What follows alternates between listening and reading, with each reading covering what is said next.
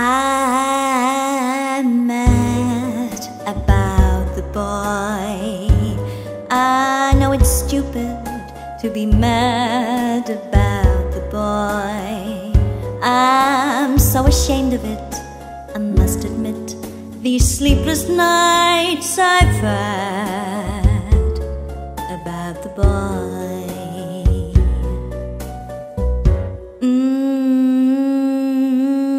On the silver screen, he melts my foolish heart in every single scene. Although I'm quite aware that here and there are traces of a cat about the boy.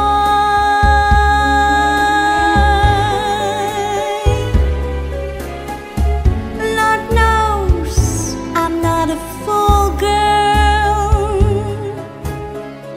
I really shouldn't care. Lord knows I'm not a schoolgirl who's in the flurry of a first affair. Will it ever cloy this odd diversity of misery and joy? I'm feeling quite insane and young again, and all because I'm